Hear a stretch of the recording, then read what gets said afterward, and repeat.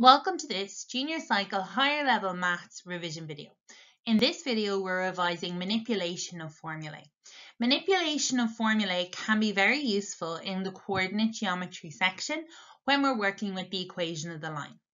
It is also asked as its own question, and sometimes we see it asked as write, find, or express x in terms of y, or any variable, or make x the subject of the formula or equation. In both of those cases, what they're asking us to do is to write x equals, and the answer will then contain y or any other variables. So let's start with the first example. So the first one we've been asked is express x in terms of the other variables. Now, in this example, we only have y as another variable, but that's absolutely fine. So the goal is to get x on its own. Now, in this case, that's not too difficult. Straight away, though, we should see that this piece here is stopping the x being on its own. So let's get rid of this first. Okay, so we're going to move that across the equals. So when we bring a minus 2y across the equals, we're going to get a plus 2y. Okay, and then here, it's important to note that when we have a 3x, what we're dealing with is 3 multiplied by x. So in order to get rid of that 3, we need to divide both sides by 3. Okay, so let's divide this side by 3 and this side by 3. These effectively cancel. So on this side, I'm just left with an x, and I'm left with 4 plus 2y over 3. Now, there's no need to clean that up further. That's absolutely fine. We have expressed x and in terms of the other variables. So again, we're just getting the x on its own.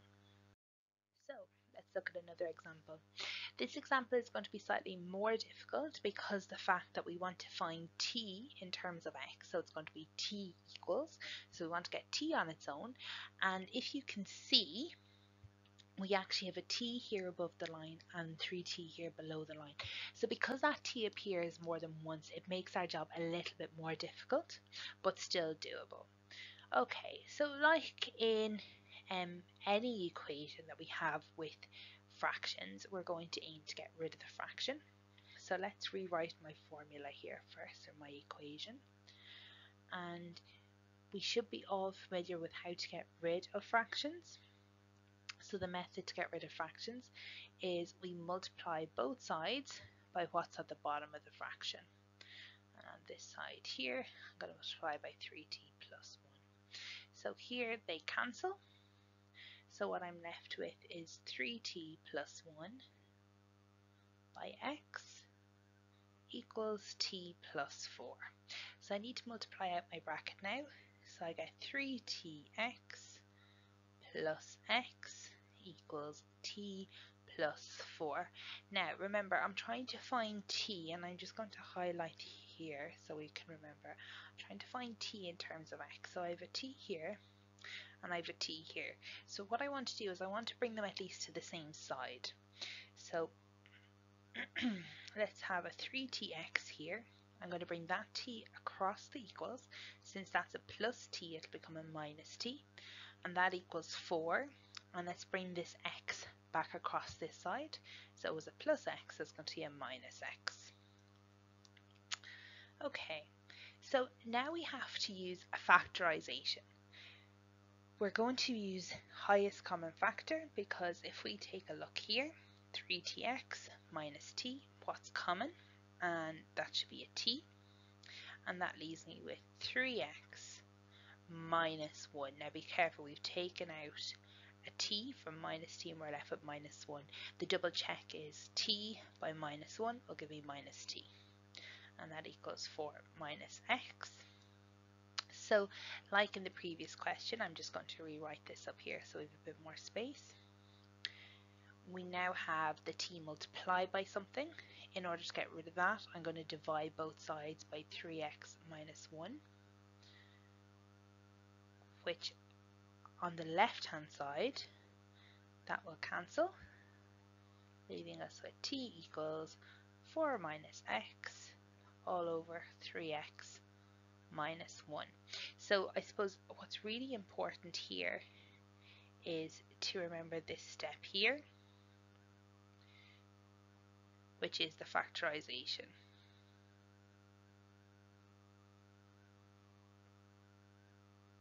So factorization. It's so important that you remember to do that step when it appears more than once in the initial equation or the initial formula. Other than that, it's exactly the same. So let's move on to another example. So in this case, we want to express C. So I'm just going to highlight that here, just so we remember what we're looking for. So we want to get C in terms of the other variables. So there's a good few other variables here. We have A, we have B, and we have D. So we want to get C on its own. Now straight away, we can see that there's a square root. So that's the first thing we're going to have to deal with. And how we're going to deal with that, we're going to have to square both sides of the equation. Because remember, the square and the square root, they're the opposites of each other.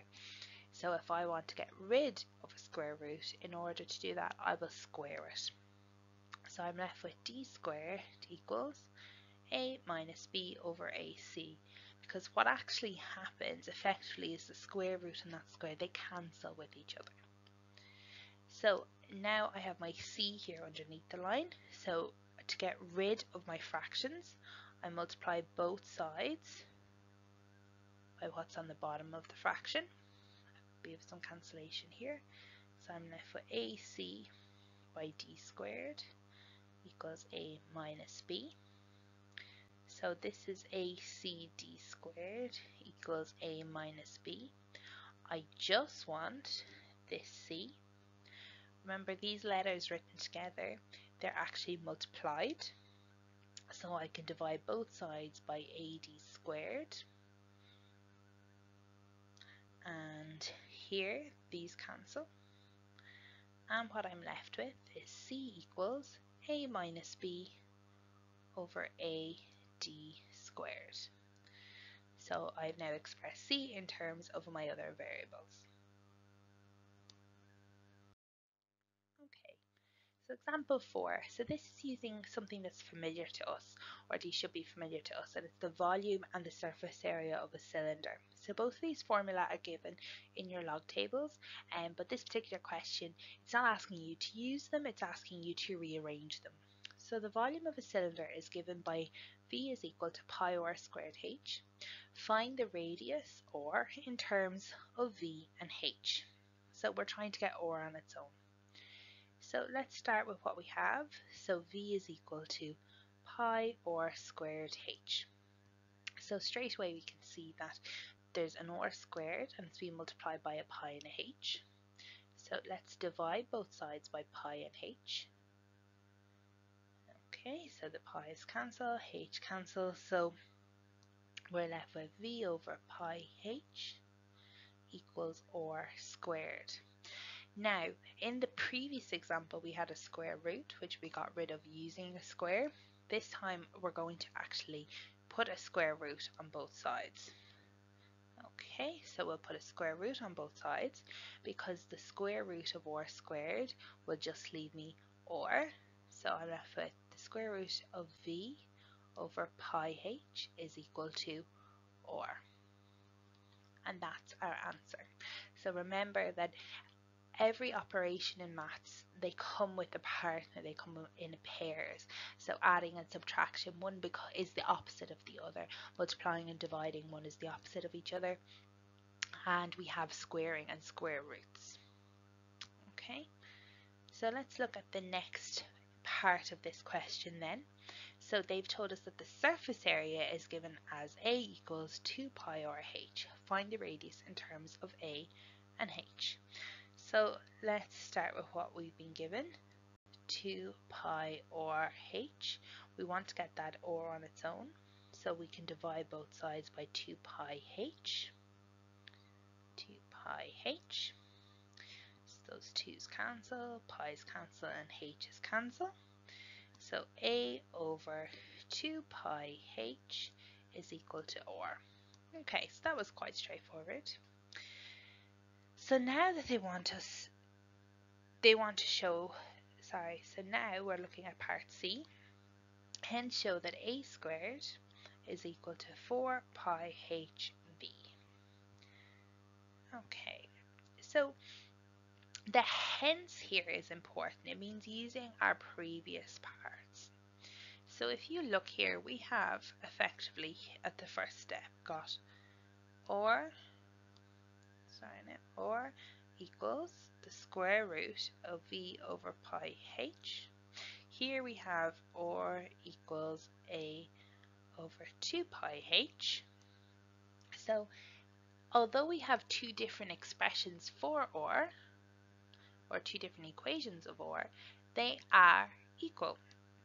So let's those equal to each other. Basically what we're going to do is we're going to say or is equal to or. We're going to have the square root of v over pi h is equal to a over 2 pi h. Now, the first thing we're going to do is get rid of that square root, so we can square both sides.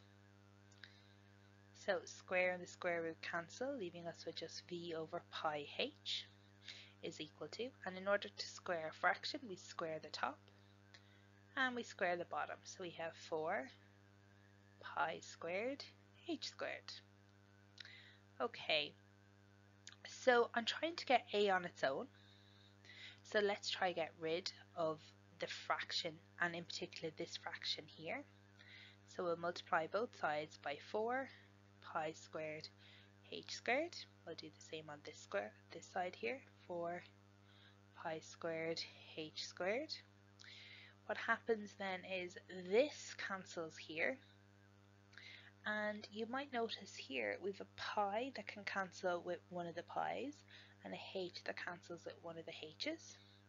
So we're left then with 4 pi h by v is equal to a squared.